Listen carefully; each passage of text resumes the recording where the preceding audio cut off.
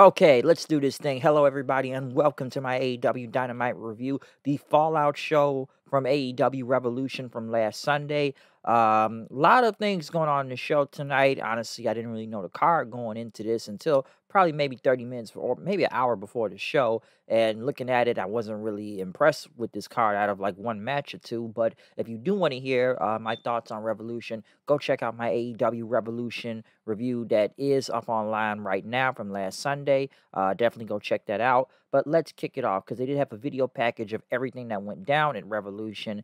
And the first match that starts off is Orange Cassidy versus Jay Lethal for the All Atlantic title, which honestly, this match literally, I swear you would happen like a few months ago. Why am I seeing this? Not even a month, maybe maybe like 2-3 months ago, but I feel like I've seen this before already. And I have seen this match already.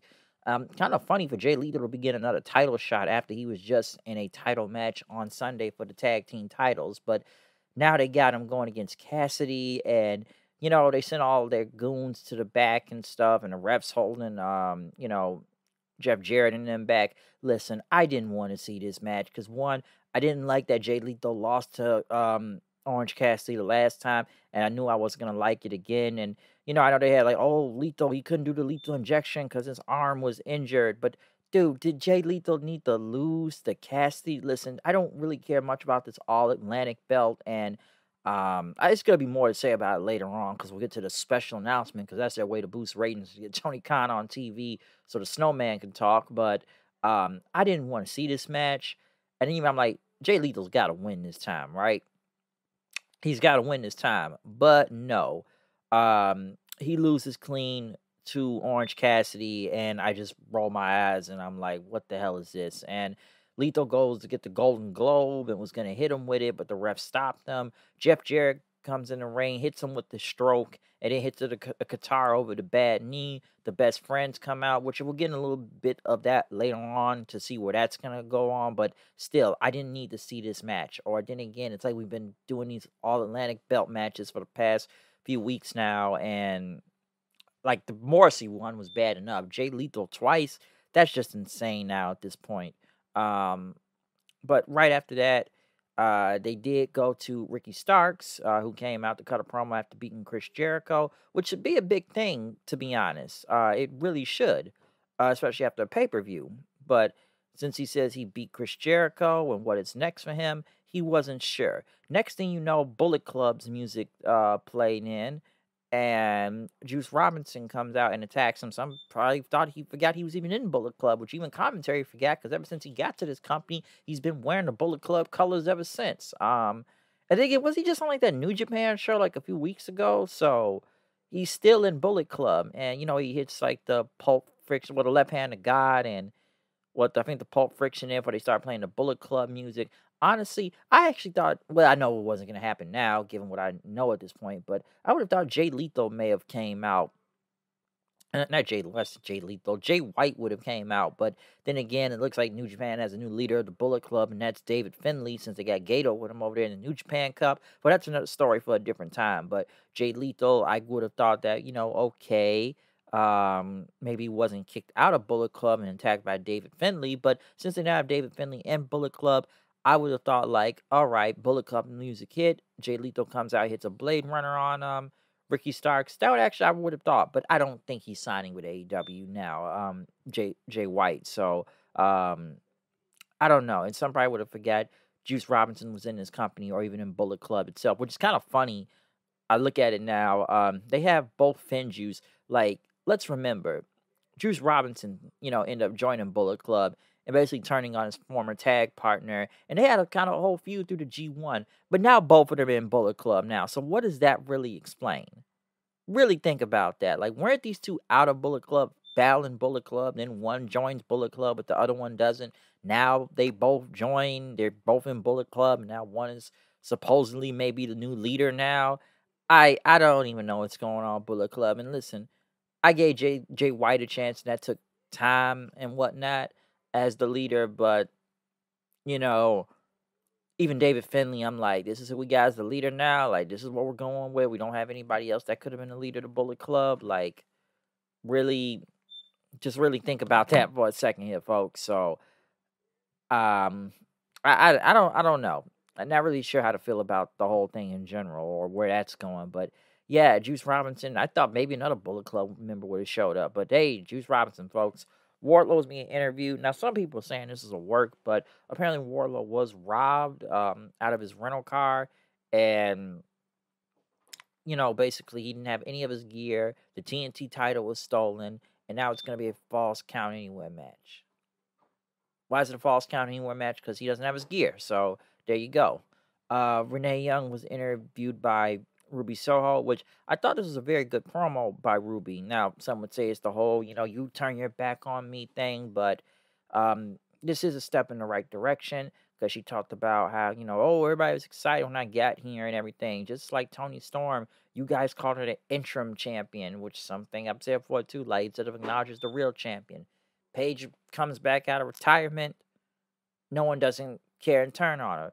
Ruby Soho talked about how she had lost to Britt Baker when getting the title shot, and then Chris Statlander, who in the Owen Hart tournament.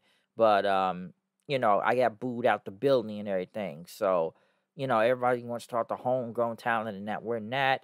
And this company's gonna treat us with respect. And basically just going on saying, you can't build on a broken foundation. You have to start.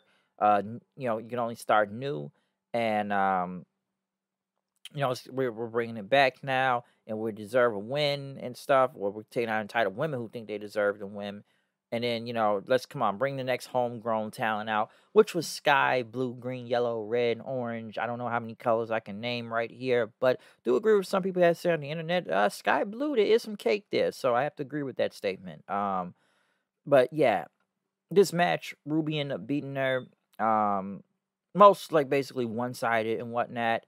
Getting the win. Right after Saray and Tony Storm come in and didn't start, spraying spray paint on her because they want to be NWO for some reason. Willow tries to come stop Ruby, but she ended up getting attacked and then she gets spray paint on her. So yeah, they're still trying to be like discount NWO here for some reason. But a good promo by Ruby regardless. Um, Hangman Page, I guess, talked about that this battle is over with Moxley and apologized to Renee after what she had to see on Sunday and whatnot. We want to blame someone. Don't look at me, okay? But he said he's done with Mox after this whole Texas Death thing, even though they mix up the rules with that a lot. Next, I know that a MJF promo talked about that his birthday is next week, and it's going to be in Winnipeg. It's going to be a big birthday bash or a rebar mitzvah. So the terror has just begun. FTR came out, big pop, big FTR chant. Basically, they talked about what's going on, losing the titles to the Acclaim, and then the Guns. They lost 3 sets of tag teams in a month. They had some hard times, and one of their best friends in wrestling. But basically, they're not going to let the Guns claim to be the best in the world and stuff. They're going to come back and do something. Cash talked about, you got lessons taught to you by your father. You went to private school. I never had that. I just had to learn from respect and fight from his dad, as he said. But Dak says, me, my family and all that stuff. But I'm not here to give you the same rah-rah speech. But, we had one of the greatest trilogies in pro wrestling. It was taken away moments later by the Gun Club. And, we finally got some retribution, and we want those tag team titles because they said they can do it for themselves, doing it for the Briscoes, and doing it for the fans. So a good FTR promo out there with Tony Schiavone. Jay Cargill, basically, I guess, open challenge next week for the, TBS title. I don't know why she went on that pay-per-view. The Jericho Appreciation Society, Jericho, Garcia, and Sammy went against the Top Flight and AR Fox. Basically, not much I can say from this, but whatever. I don't even want to say spot fest, but it ended up with Hager using the baseball bat, and on AR Fox and Jericho with the Judas effect. Next thing you know, the Everrise guys talk about, the Jericho Appreciation Society has been around for 1 year. I'm honestly surprised it's been a whole year since these guys have been in group, okay? I didn't even know it been that long. I felt it's only been like maybe 6 months, but I guess I'm wrong then, if this thing is going on that long.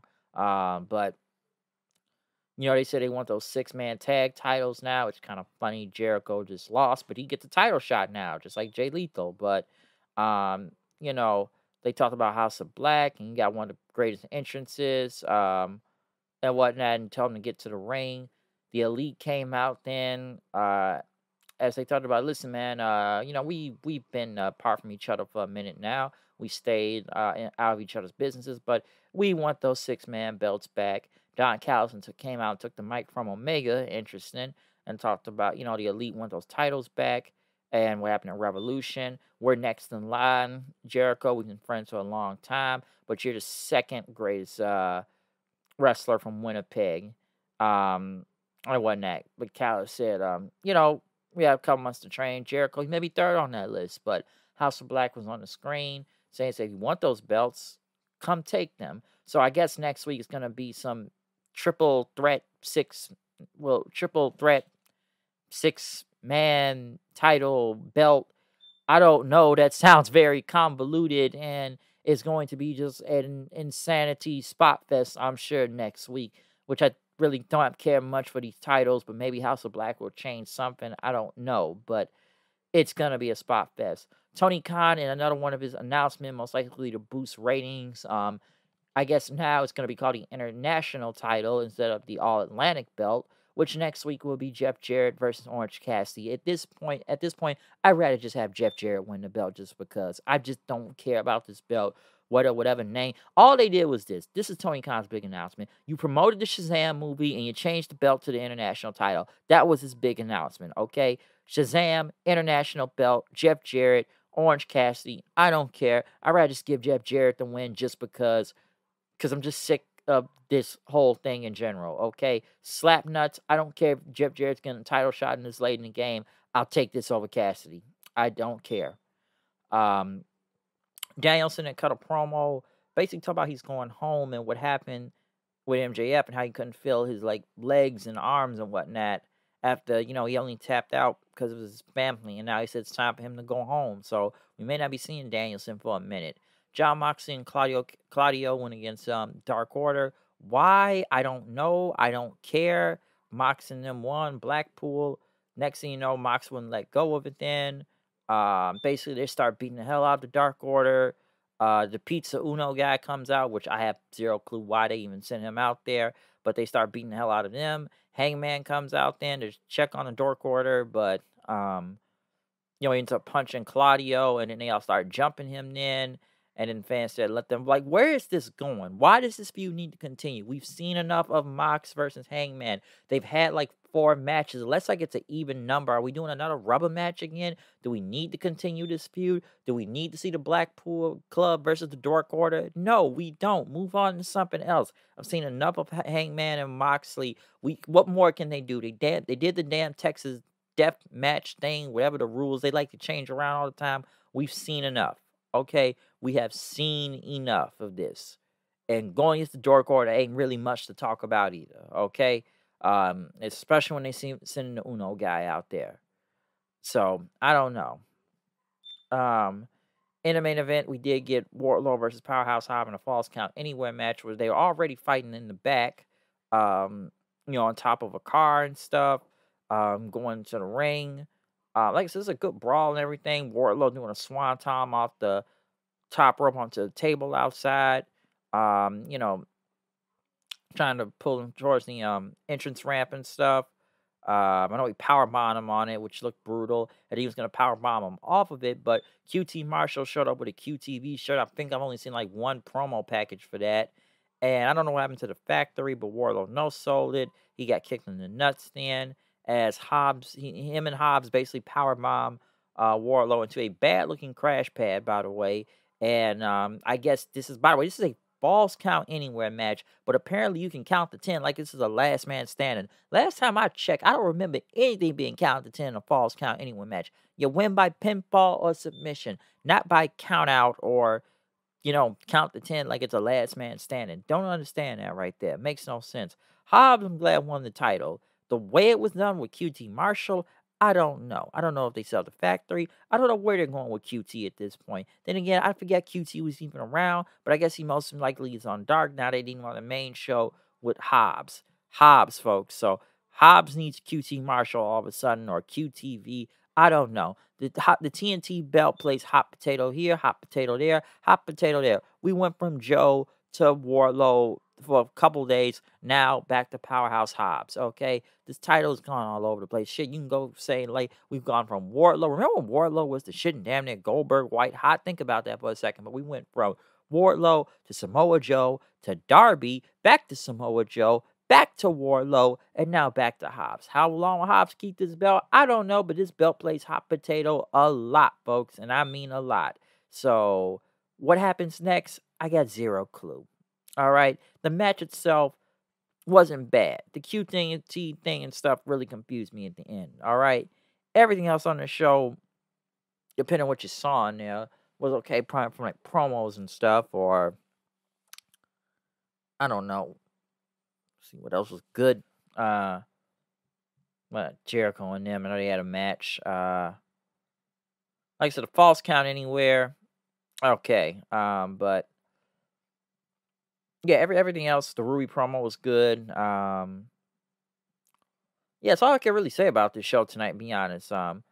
Mox and Dark Order or whatever feud that's going on with that. So yeah, not much going into the Fallout show. I guess they're trying to set up new things, but still though at the same time. So not really sure. But other than that, that's my review of this show. Okay. So yeah, I'm out here. Comment, subscribe, follow me on Twitter, Hood990. I'll see y'all then. Peace.